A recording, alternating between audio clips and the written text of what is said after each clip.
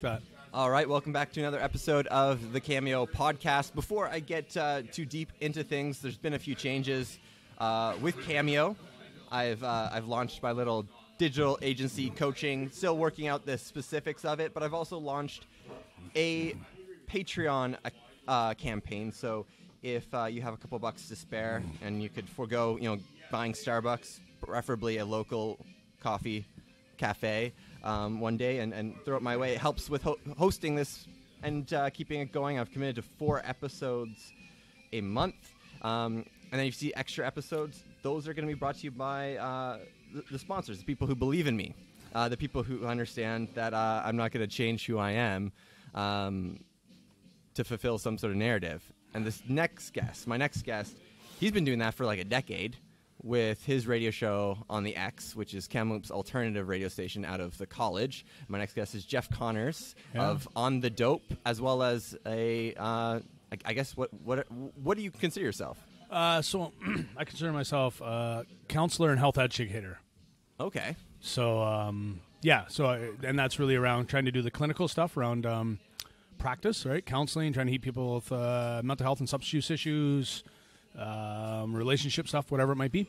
So you threw in the word clinical, so let's just give a background of like your actual resume so people get who you are. You're not someone I picked up off the street who took an online course. I'm not saying that. I've done both. I've been on the street. And I was on the street earlier today walking up and down. So my background is, as you said, I did On the Dope for a decade at the X. Haven't done that for a while. But my background's in social work. I'm a clinical social worker with a master's degree and about 20 years of experience counseling in mental health and substance use. I also work in population health, which is prevention, essentially, upstream stuff, looking at how do we change policies, for example.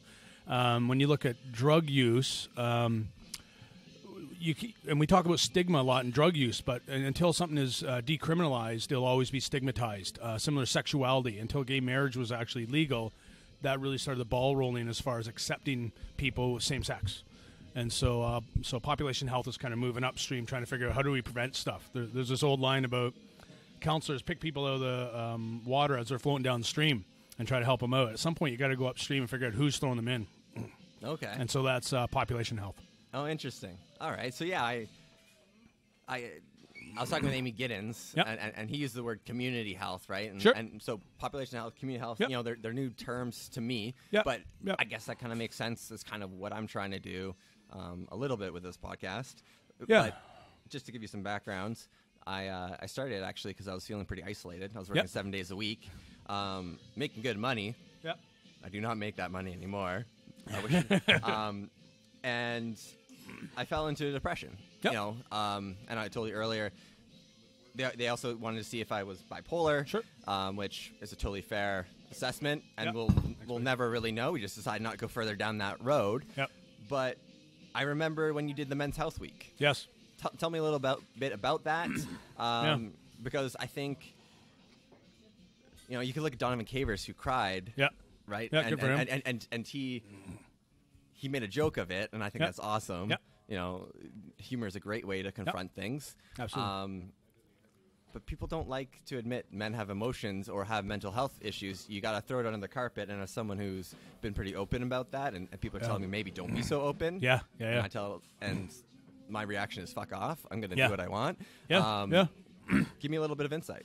Yeah. So Men's Health came about as I was, when I was doing my undergrad, I remember once asking about, we were doing this piece around poverty in women when they're old. And so I put up my hand and figured, so why are women mostly poor when they're old? Well, because their husbands are dead. I thought, shit, that's not a good health outcome. Being poor when you're old is not good, but being dead's not any better. And so when I did my master's degree, I focused on men's health partly. And so 2014, I think in Kamloops, us and about 3 other cities were the first places in Canada to pronounce Men's Health Week for the community. So it wasn't an initiative you started. It was... Well, I did it at the same time. At the same time that Canadian Men's Health Foundation was kind of getting rolling. I didn't really realize that at the time because it's not like there was a big network of men out there. And so we're all kind of working our little silos and pockets. And so one of the things in population health is raising awareness, as you talk about. And so one of the ways you do that is simple things like doing Men's Health Week.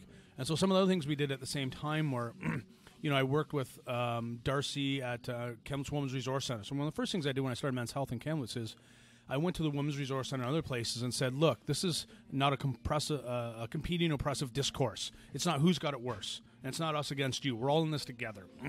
So how can we support each other? So we did some fundraising and some support through Vagina Monologues, through Memory Monologue, Rant, and a Prayer. You mentioned Donovan. He was a part of that. There's a bunch of other people in town as well. And just to raise some awareness around that. And after that, we did took those funds and put into Man of the Month. And it really is trying to just, is there a good guy out there we can promote? So you're doing a good job, right? And from there, we went into some other things like the Dudes Club and looking at depression, anxiety, and other things. But you're right. I guess for me, being a man most of my life. Most of your life. Most of my life. There's those first 6 weeks in utero, right, where it took my kids a little while to figure out, what do you mean when you used to be a little girl, Dad? It's hard to understand. But the reality is there's not much out there for men. When you look at gendered health, we're talking about women. And there's a whole historical reason for that. But the challenge for me is that the health outcomes for men are really shitty. We get the worst end of the stick in all of it. So you look at depression, as you talked about. We're diagnosed with depression at a third of the rate of us women, but we account for 80% of all suicides. Currently, with the opiate crisis, we're 80% of the people dying. When you look at brain injuries, you look at injuries, you look at unintentional injuries, you look at addictions, you look at spinal cord injuries, you look at all these things. We're on the worst end. When you look at social determinants, money is one of the best things to determine good health. And men make about 25% more than women do on average. But we die almost 5 years earlier. So something's really out of whack with that. And so some of it, I think, is, as you allude to, around feelings. I often joke that men are only allowed to have 4 feelings: happy, horny, hungry, and angry. We have more, but after about 10, you're not allowed to cry. Right? And so men they don't often have the language to understand that. Are they frustrated or disappointed? Those are different things. But it comes out as angry. So when you score I can men, relate. right? 100%. Yeah, and so when you score men on depression, if you ask them if they're angry, that'd be a far better indicator than if they cried. And so really just trying to raise awareness, around how do we get men healthier? I have a son. I also have a daughter. I've been a man. I got some buddies.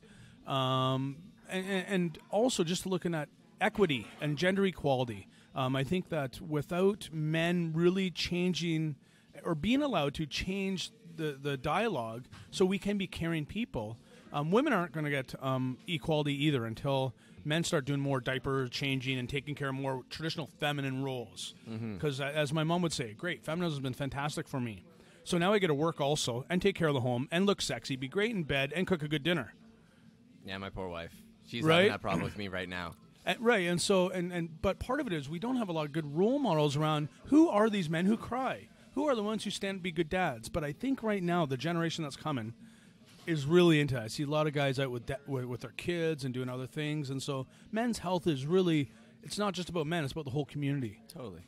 Do you need to eat or No, whatever? I'll get to that. Don't worry. Awesome. I got kids, so a lot of stuff. You're used to ate at waiting? different temperatures. How old are your kids, out of curiosity? They're beautiful, pain in the ass teenagers, 16 and 14. So you're right in that place where you're in an exciting place, in my opinion, because Yeah. like that generation, they get it. Yep. Right. Like they're a lot of the. I wouldn't say I'm a bigot by any means, right? But I grew up in areas and picked up pockets Yep. from areas Yep. of bigotry. Yep. Let's use that. Sure. Right. So I have my preconceived notions, but they're growing up without that, right? It just doesn't seem to exist in this generation, especially like when you look at their musical taste, right? Like one of their biggest musicians, Lil Peep, was Yeah. a bisexual, Yep. crazy, Yep.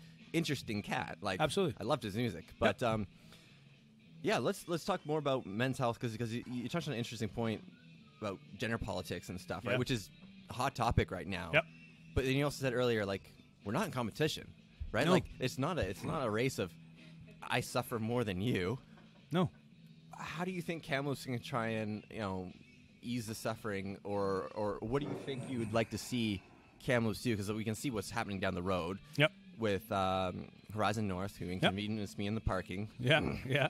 Right? But then you can look at Mission Flash, right? It's all exciting stuff. Right? Mostly men in those places. Really? Is that just, do you think there's a reason behind that, or is that just the people who applied? I think there's a couple of reasons. One is, and I like to see the stats. I say mostly, it's well over 50, but it'd be interesting for here. But when you look at homelessness, who people who sleep rough, they call it, on the streets, primarily men. Now, part of that could be because of sex trade for women. Women have boyfriends, in air quotations, that they live with for safety. Mm-hmm. Yes. And so there's some gendered stuff there as well, right? But I think when you look at kind of what Kamloops can do, what communities can do, I think there's a couple places. One is really support men being diverse. Like you said, the younger generation, they're having a hard time, I think, looking at some of the elders going, what are you talking about? Like when my dad comes to town, he's a racist, bigot, lovely man, guy's significant health issues, but they don't relate to his ideology because they grew up with a very diverse culture that they like. Totally. Quite well, thank you, right? I have this thing that's kind of, I've been looking for a poncho. It's kind of, I guess I found a cardigan, I'm told, or something different. Like a drug rug? Yeah, kind of, I want something to, just a shawl kind of thing I throw over, that'd be fun. A little bit of gender bending, right? I guess if you grew up in the 80s, anybody who grew up in the 80s with hair metal and the rest of it says they're not gender benders, or have a continuum of that. At Kiss, like, come on, don't tell me, right? Like even Metallica were kind of, although they're all in black, they're and they didn't wear makeup. They had the hair, and they had the tight pants. They had all that, right? And so I think supporting those folks, I think when I talk about men's health, it's really hard to get traction because there's a big empathy gap. Because it's, well, men are killing men, so who cares? Well, that's what men do. Boys will be boys. Like, we still have these things out there that we just kind of discount, right? Around, well, men are violent. Well, they're not necessarily. There's some good stuff. Robert Sapolsky, he's this primate neurobiologist kind of guy. He's got his wild hair and beard. If you ever get a chance, he's kind of fun. He does some great stuff on chaos theory, too. But he's been studying this troop for a long time in, I don't know, Africa someplace. And unfortunately, men have been involved, or humans came in contact. And so the more aggressive ones, historically, they've always said, well, aggressive men, that's kind of nature. Well, what they found was that the aggressive ones kind of got killed off because they came in contact with men, or humans, sorry. And so the ones that were more docile, the troop got more docile after that because of social learning. Not because other people got killed necessarily, but because you didn't have to fight. The fighters left. They're killed. So it's like Lord of the Flies should really have a sequel. Yes. Right? And the sequels is where we're headed because of this. Yeah, but we don't have the support systems and ideology to support it. There was a great kind of study I saw back in the day. It was out of Ireland or somewhere around there, and it was this great line in high school talking about girls. So who really irritates you in school? The loudmouth guy who's making jokes and is peacocking, right? That's the guy who pisses you off. Yeah. Okay, so then later, so who you attracted outside of school? The loudmouth peacock guy who's making jokes. So it's a really mixed bag. We want men to be, when you look at why men die in work situations, because they're doing some pretty scary jobs, right? Not just the farming stuff, but they're doing the first responding stuff often. They're the police, they're the army, they're the loggers, they're the miners. They're in those places, so we want them there. But when they bring those traits, then we tell them those traits aren't cool. And so it's a really mixed bag. Totally. Do you know what I mean by that? Like, and so it's a paradox, and right. I'm a total paradox myself. Yeah, and that's a good thing in time. I think we need to support that paradox. Absolutely. That was what makes, who wants to live with a bunch of robots? Well, which is why, like, to go back to like the not even my generation, Sure. the upcoming generation, right? And their use of the internet is very interesting to me. But you could look at the success of Elle Mills. She's a YouTuber out of Ontario. Yep. And she blew up. Yep. And the reason why she is blowing up is because she is a paradox, right? Yeah. She's not always, she's super confident, but she's also, you see her, vulnerable, like extremely vulnerable, right? Like, for some reason, you and I'm not having that trouble right now, is people are telling me, like, no, Nevin, you need to fit into this. This is what broadcast is. Right. You fit into this role. Yes. Yeah. I can't be vulnerable at the same point. And to me, we talked earlier, it's like, that's not my audience. No. I don't care about you. Well, I do, Sure. but I don't care about your opinion. I'm just going to shuck it off. Right. Which a lot of people also have trouble with. How did you deal with On the Dope? Because is On the Dope, was that like a story of yourself, or was that by someone else? Or No, it was really for me. Give some background on what On Sure, the Dope On the Dope about. was a radio program on CFBX radio here in Kamloops, Kamloops Community Radio Station. And so really what happened was, excuse me, I was working at the Phoenix Center, which I worked at for almost 15 years, alcohol and drug service place for youth and families. And at the time, there was some extra, I think they offered an extra day of work. So I was doing 4 after 5. And in discussions with leadership, I said, what do you want to do? Is there anything else? I said, well, let's do something fun. Let's do something educational. And edutational, right? So some education, but also entertainment at the same time. Because I think around learning, you learn better when you're laughing and having fun. Like you said, things don't always have to be so serious. Mm-hmm. To be serious about it. You can have a seriously good time. I enjoy what I do, but I'm serious about it. I'll laugh, but... And so I said, well, how about we do a radio show? And they said, sure, go ahead. And that lasted about 3 weeks, and they said, well, that probably doesn't fit well. And I said, okay, that's fine. So I kept going. But the idea was to, a couple things. One, just educate around some differing critical ideas around drug and alcohol use, right? So, for example, right now, cannabis has just been legalized or regulated. So back then, I'd be interviewing people about why isn't it? What's happening? It doesn't kill people. There's a whole bunch of issues. Well, drinking and driving and those things, but you can't overdose on it. What about psychedelics, right? What about ayahuasca? What about magic mushrooms? They have some really good therapeutic potential. There's some good history in Canada. So trying to bring some alternate ideas around than just, well, you're an addict and that's it, and that's how you're going to be the rest of your life. Because a lot of people don't fit with that. And so it was an idea for me really to play and talk to some really smart people. Call them up and say, I have a radio show. Hey, can I talk to you? Yeah, I did that with Dr. Ian Mitchell on the podcast. Right. He's one of the last guys I interviewed.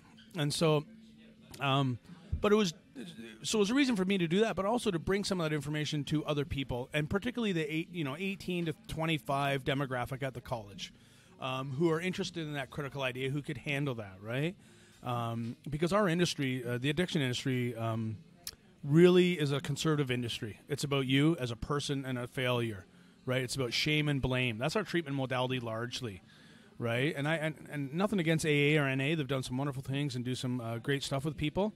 But the whole idea that if I go 364 days clean, as I call it, which means I was dirty before, which I have a problem with, and then I have one drink, say it's alcohol, or sometimes they want you to just get off all drugs. It depends what room you're in. That's the problem. Yeah. Some peer stuff is draw lines in the sand. I'm back at 0. That motivates me like diarrhea. And so, and totally. I think a lot of other people just don't fit into that. And so... I get that. Like, as soon as you break your streak, you're just like, well, what's one more day? Right. What's one more smoke? Yep. Right? So I'm currently trying to smoke less cannabis. Yep. And I made a promise to my wife that I would smoke only on Wednesdays. Well, that lasted all of 1 week. Right. Right? Next thing you know, I'm up at 6 a.m., smoking, a sativa hybrid, right? Yeah. And I've had my doctor and good friends tell me that I'm a little bit less with it at that time. Right. But I've also done impairment tests and other sort of stuff, right? Sure, and I feel good or whatever be, right? Sure.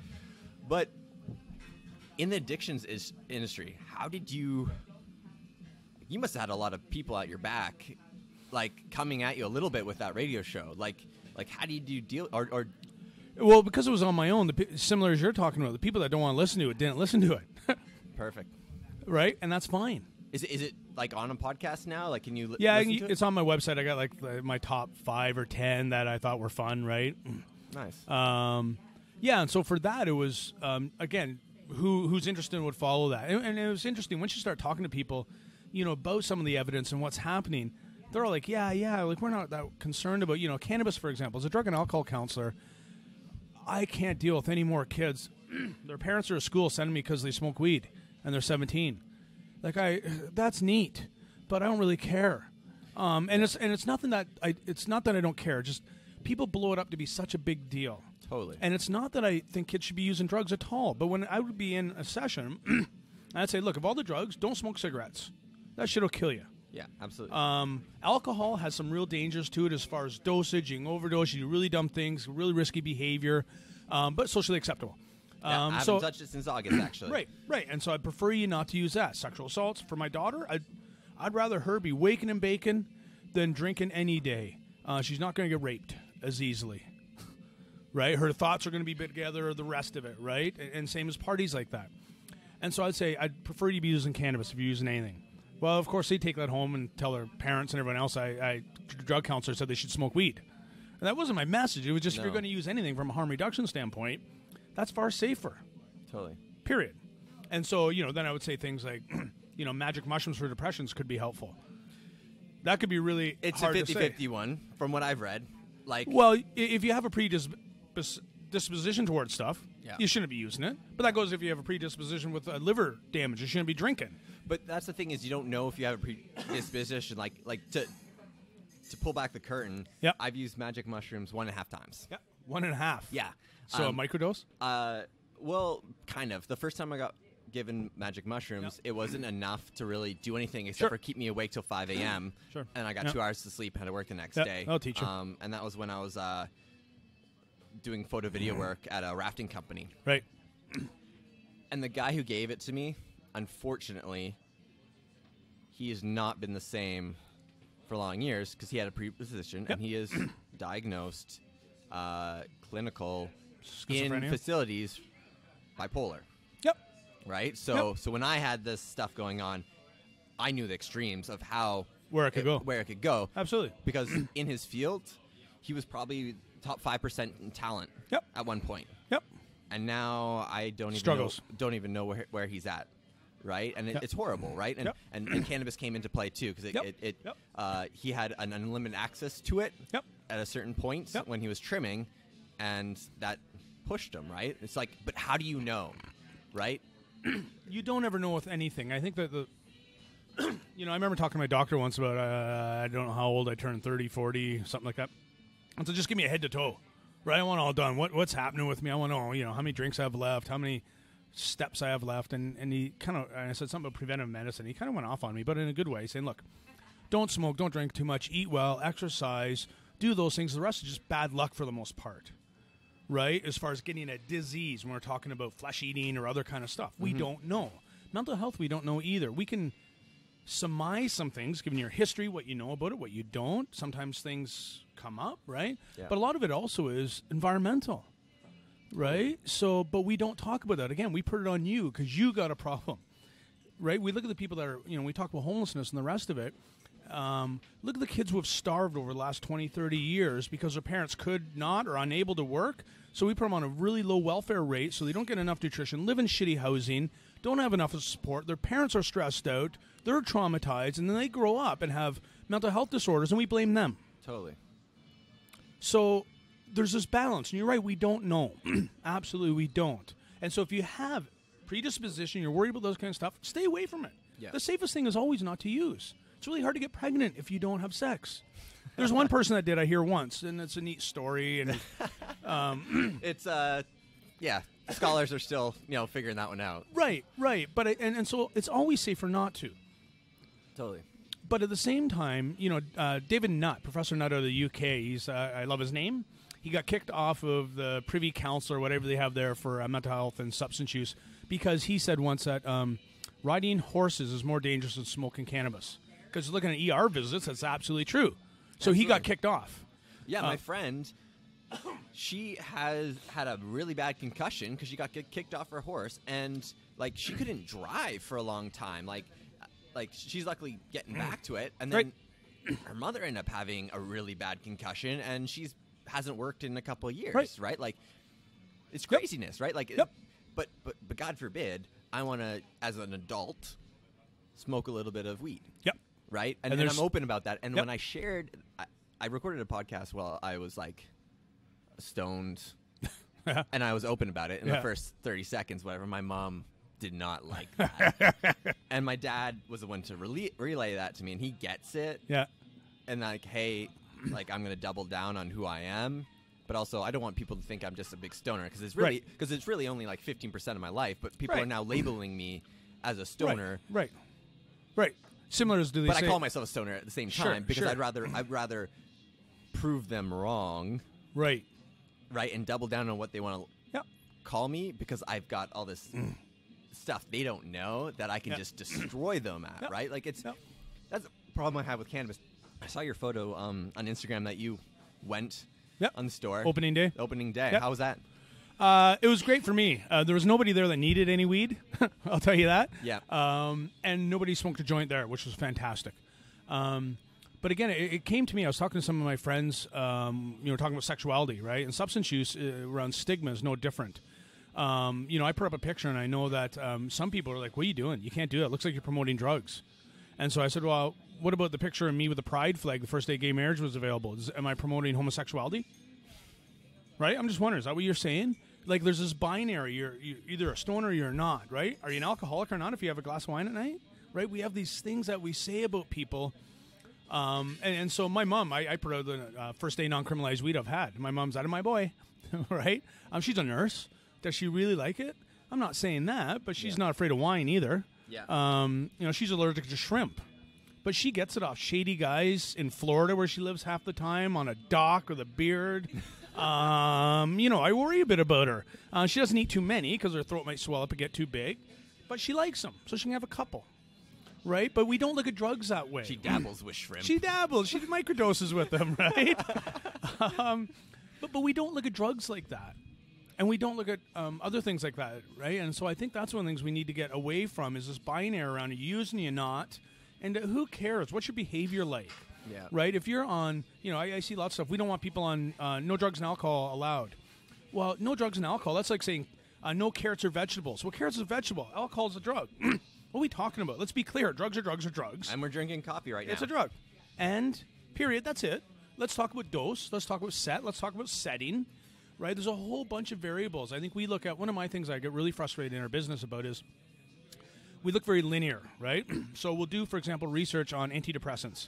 So do SSRIs, we get a bunch of young guys in college, which are privileged, no other pre-existing issues.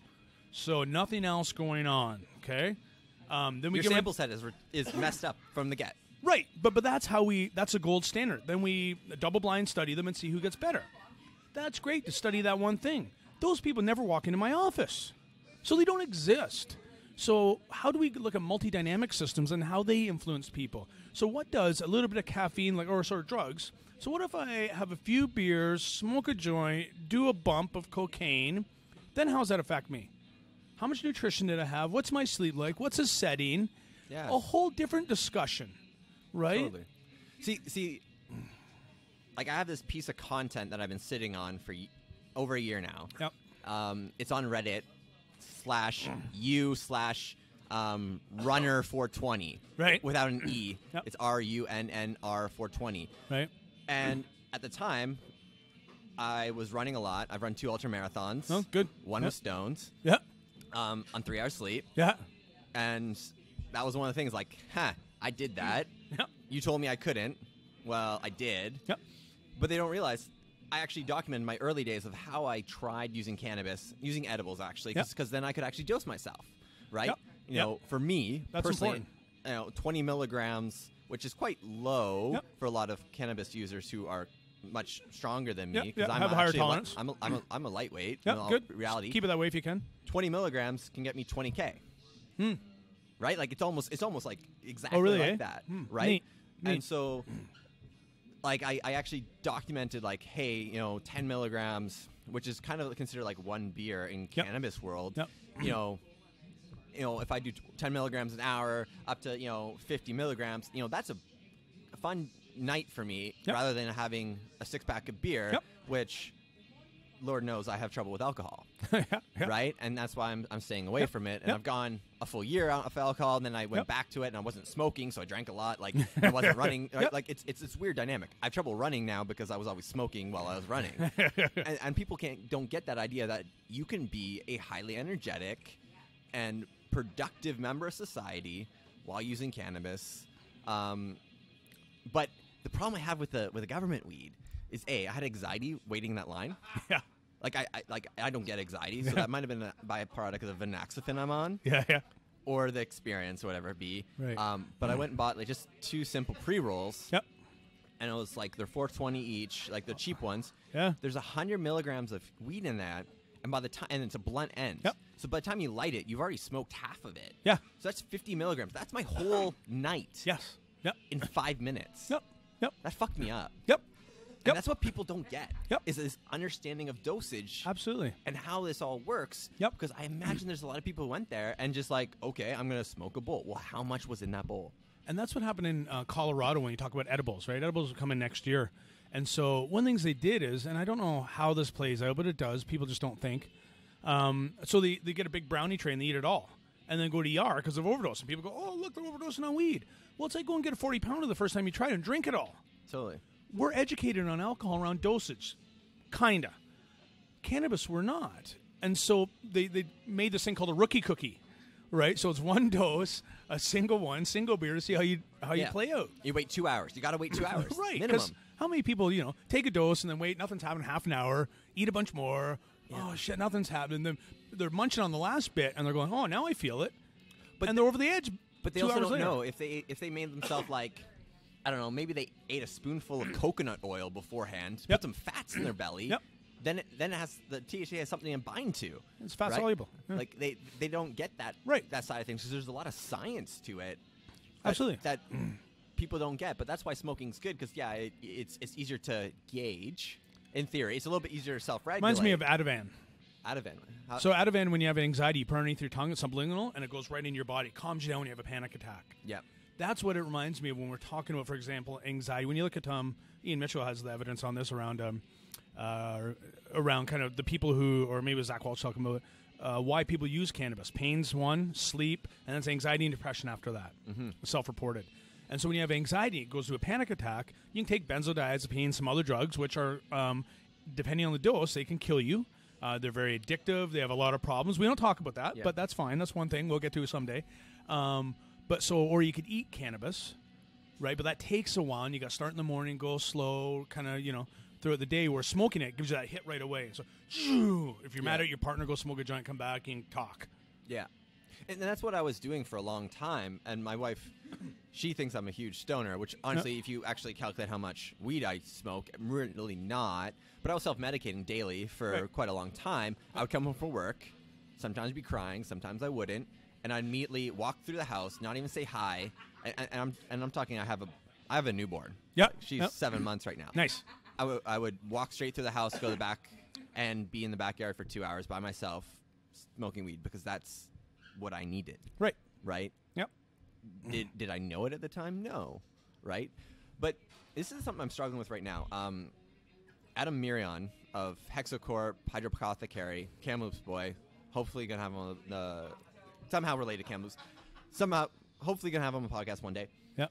In his Instagram bio, he says sober living or whatever be. Like, is it sober living if you use cannabis? Like, can I call myself sober? Like, that's something I'm struggling with because, like, yesterday I posted I was sober because I didn't smoke weed because someone asked me, hey, please don't smoke weed in the morning. Just keep it to your one day and do it at night. Totally respect that. Yep. And I'm trying to respect my wife more. It's never a bad thing respecting people more. Yeah. Whoever it is. How does the sober, like, can I use the sober label if I am a recreational cannabis smoker? Yeah. I think that's, again, these value-laden terms. The more we can get rid of them, the better. Right? I think the recovery movement has done a really good job of kind of getting rid of, are you clean and sober or not? Right? So you look at AA, for example, where people go in and in some rooms it really moves to you can't use alcohol, drugs. And when they talk about alcohol and drugs, they're talking illegal drugs. But you can smoke tobacco, right? Which kills more people than all the drugs combined, right? But they don't consider it a drug. Yeah, my uncle has been in AA for like a decade. But yeah, he smoked cigarettes and I think he quit smoking cannabis, but his van always smelled like cannabis when I was younger, right? Right. But so, for example, if you're diagnosed as an alcoholic, DSM, you're twice as likely to die from tobacco-related causes because we don't treat that. And so when we talk about being clean and sober, my challenge is, whatever that is for you, are you healthy and happy? Period. Okay, good. You're not driving, causing problems. The medication I take when I have a cough says do not operate heavy machinery at certain doses. Okay, yeah, that's fine. Same as everything else. If you're too tired, you should pull over. And so it doesn't change. Once you get to a certain level, that's unhealthy. Let's call it that. Unhealthy, substance misuse. Yeah. Right? It's almost like we have to apply the Kinsey scale to drugs and alcohol. Right? Because we're in this world of black and white, which, as someone who is admittedly a paradox and It's all possibly gray. It's all gray. bipolar or whatever, I don't think I am anymore, but it's this sliding scale. Yeah, it's a dimmer switch. It's not on or off.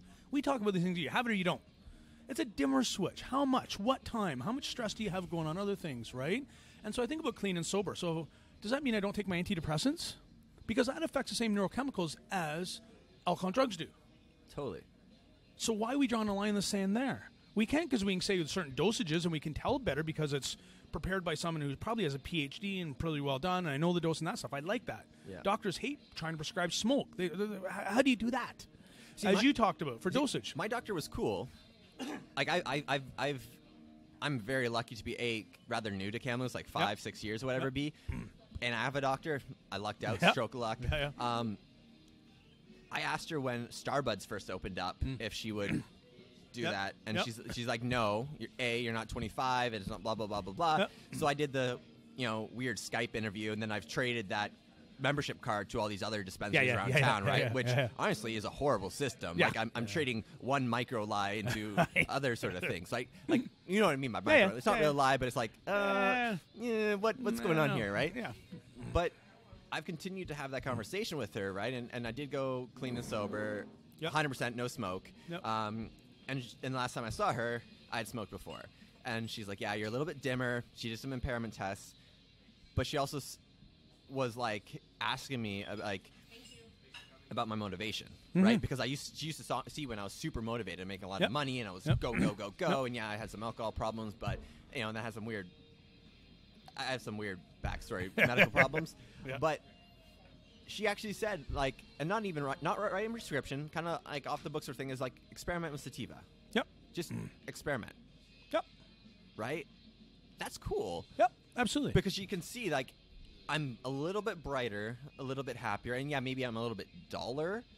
But is dollar a trade-off for happiness? I don't know. Well, look at the pharmaceuticals we give people with severe mental illness. Tell me they're really sharp on them, on clonazepam, right? They're dull.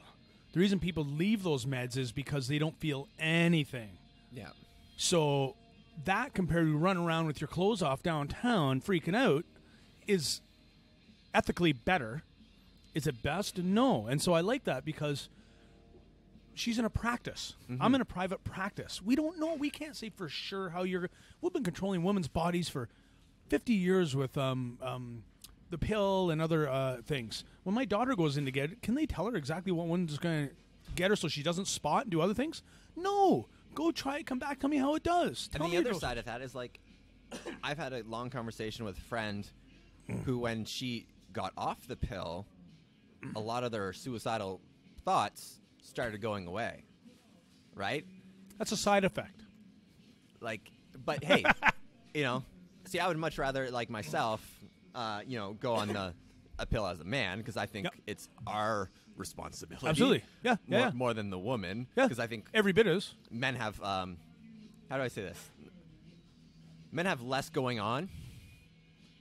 It's pretty straight pipe. Yeah, it's pretty straightforward, right? So, but obviously the wife wants more kids. So, yeah, we're 40 minutes deep, which is awesome. I got 10 more minutes before I have to run and get to my next client. What else are you thinking about? Whatever you want to talk about. Is there something we haven't chatted about that you want to So I guess one of the things I try to pull those two thoughts together on substance use and men. And so two things. One is I think that when we talk with substance users, I mentioned this before we got started, is that often we promote people in this business who are unable to use the drug. And so they become experts on addiction because they've had to succumb to sobriety, right? And that's fine, but I have a hard time. I can't think of another industry where, for example, if you did federal time for domestic assault, would you be an expert in respectful relationships then? Or would Canada's worst driver start a driving school? What other industry does that?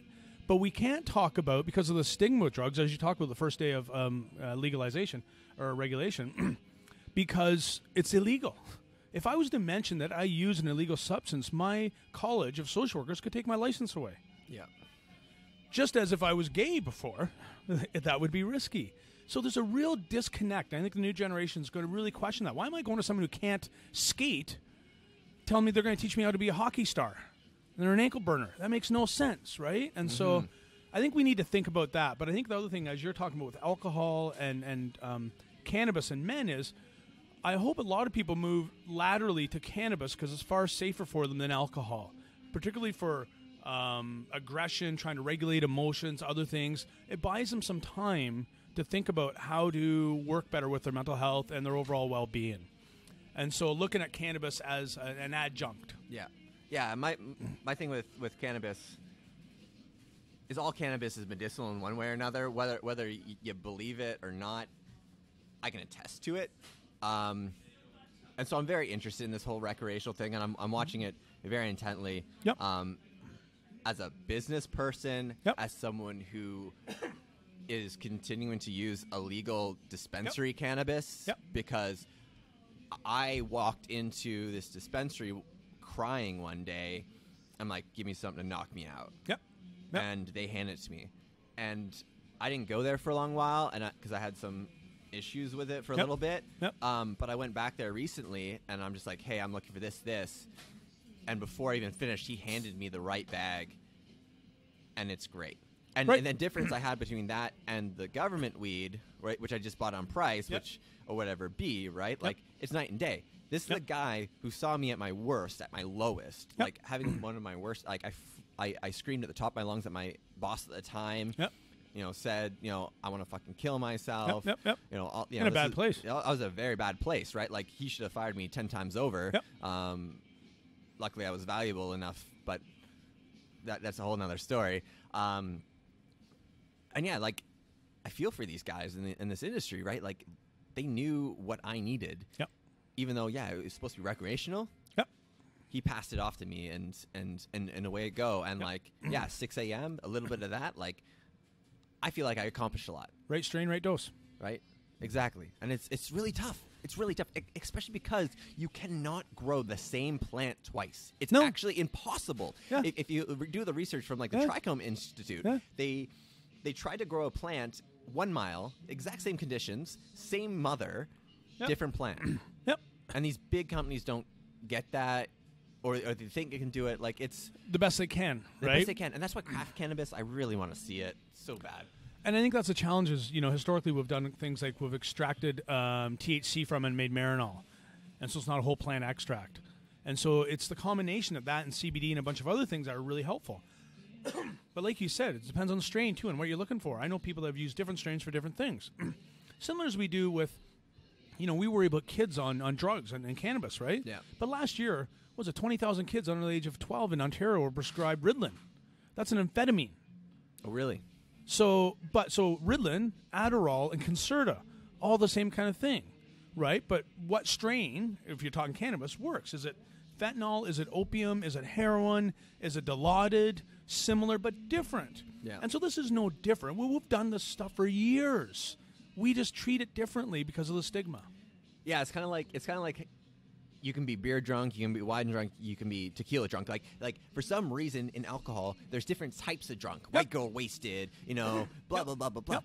But if you smoke weed, you're obviously a person who sits on a couch and watches Netflix Right. and eats Doritos, Right. not the guy who goes out and runs 50K. And I don't know if you've seen stuff. I saw a good thing on Ross Ribligati or whatever his Yeah, name is, and by he was Vice. talking about how, and you see a lot of people do this. It really helps them be motivated. I know people go for long bike rides, like you said, running and do this.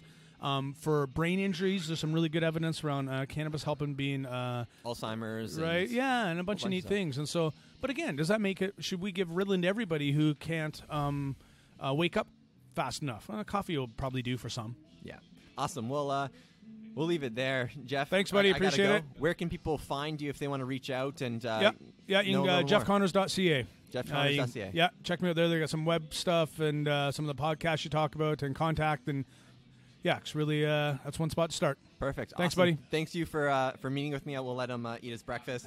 I'll throw a shout out to Leon Johns, Corey, for letting me hang out and record another podcast here. Great breakfast. I ate here with when I met with Dennis Giesbrecht. Really, really good eggs on toast or whatever that is. If I could ask one thing at all, it's just please subscribe if you haven't subscribed. If I could ask another thing, please consider leaving me an iTunes review. I do want to improve, and I do need some feedback. More than just people telling me, don't say this. More feedback on the content of the conversation, or how you'd like to hear, or where you'd like to see this go. This has been a project of mine, and yes, I am turning it into a business of sorts to monetize, to support myself. But hey, it's still something I want to give to the community, and I do need community feedback.